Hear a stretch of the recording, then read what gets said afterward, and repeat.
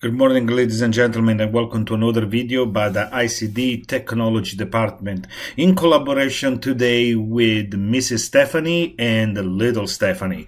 I'm going to show you how you can join a Zoom meeting using your Chromebook. So first of all, a big shout out to both Miss Stephanie and little Stephanie for helping me out with this. So let's get started. They recorded the following video. When you receive an invitation to join a meeting, you're going to receive the invitation either in your Gmail or in Google Classroom. Look something like this.